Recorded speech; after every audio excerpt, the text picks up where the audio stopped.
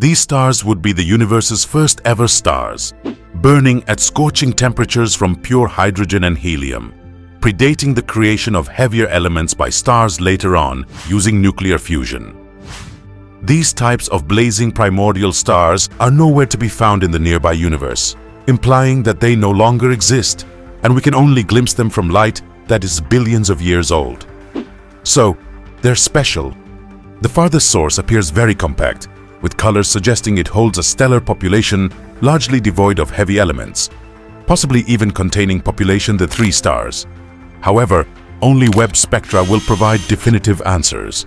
Distance estimates for these 2 galaxies rely on measuring their infrared colors. In the future, follow-up spectroscopy measurements showing how light stretches in the expanding universe will independently confirm these cosmic measurements. While we wait for these measurements, the JWST has been discovering even more intriguing things. Dark stars. The JWST isn't only finding ancient galaxies, it's finding new and wondrous things every day. Scientists are astonished at the wild discoveries they're making through this device. One of these discoveries occurred in August of 2023. During this period, scientists believe they found something called dark stars. Dark stars were first theorized in 2007, and scientists are not even sure these stars actually exist. Dark stars are not powered by nuclear fusion, but by the self-annihilation of dark matter. Dark matter is an invisible substance constituting 85% of the universe's matter. These candidate dark stars, while requiring further confirmation, could potentially rewrite our understanding of early star formation. Even though they're called dark stars, they're not the exact opposite of the giant balls of plasma we know.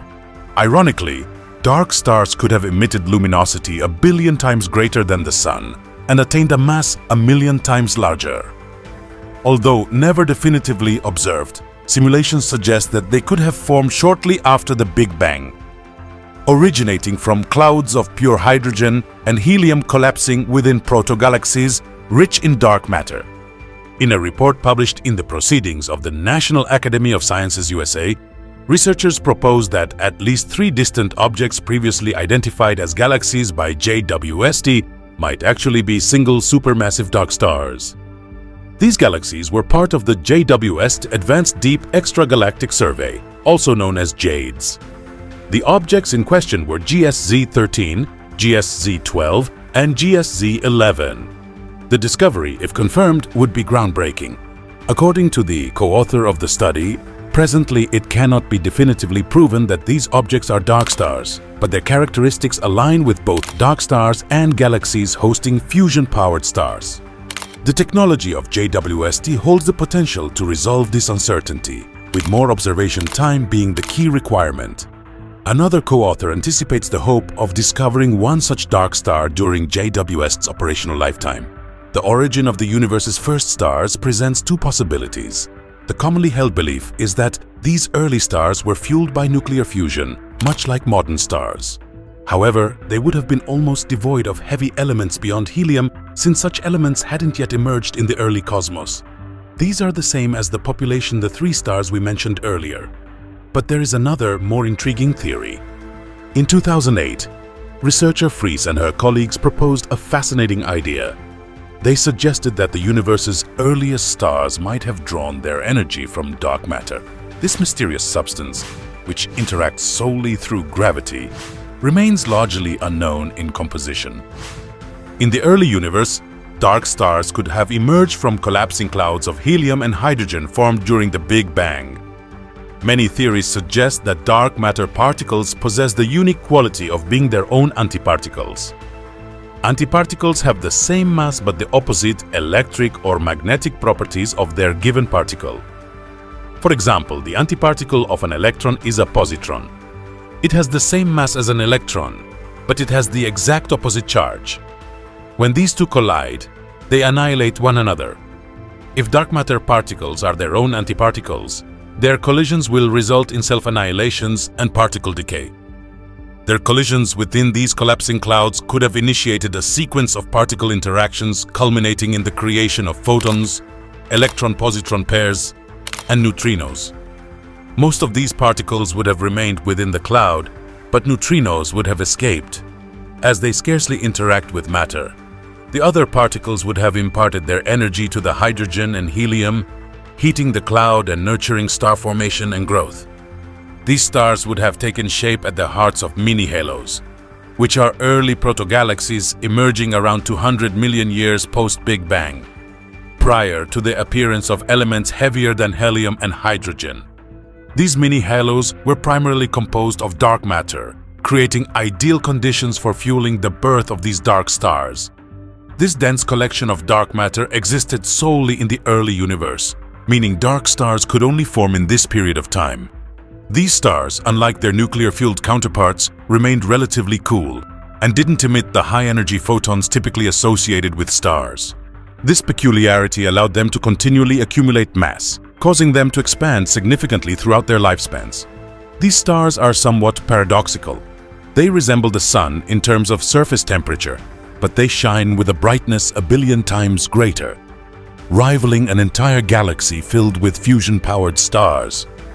This theory beautifully explains another mystery scientists have trouble answering.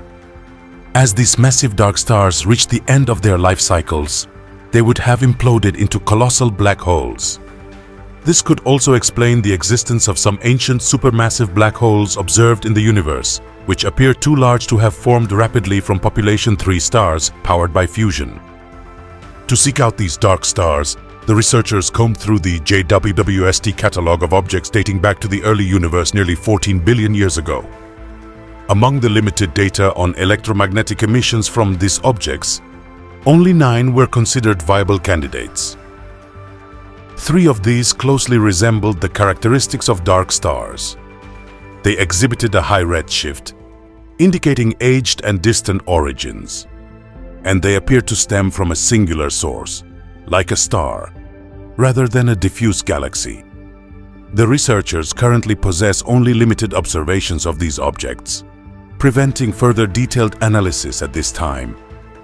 A definitive indicator of a dark star's presence would be a distinct feature in the electromagnetic spectrum where light is absorbed by a specific helium isotope unique to dark stars and absent in galaxies. Identifying this signature would require extended observation, a process deemed impractical due to the JWST's high demand for a multitude of astrophysics investigations.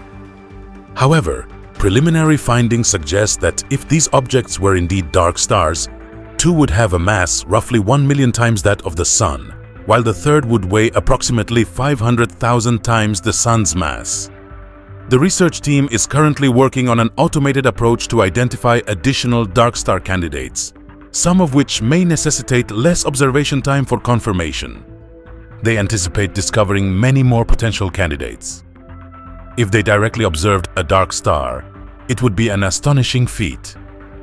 Nonetheless, alternative methods exist for detecting dark stars, including investigating their signatures within the cosmic microwave background, CMB, a faint radiation glow remaining from the universe's hot and early phase. The observation of a dark star would not only unveil fresh insights into the universe's early formation, but also offer a unique opportunity to directly study interactions involving dark matter particles.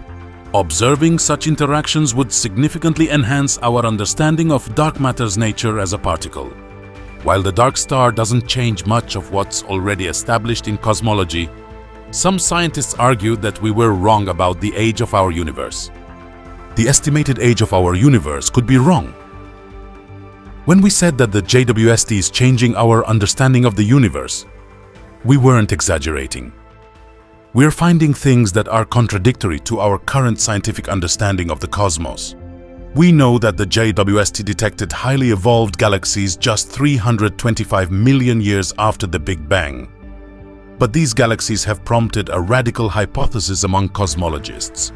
One cosmologist is saying that the universe may be twice as old as we thought it was.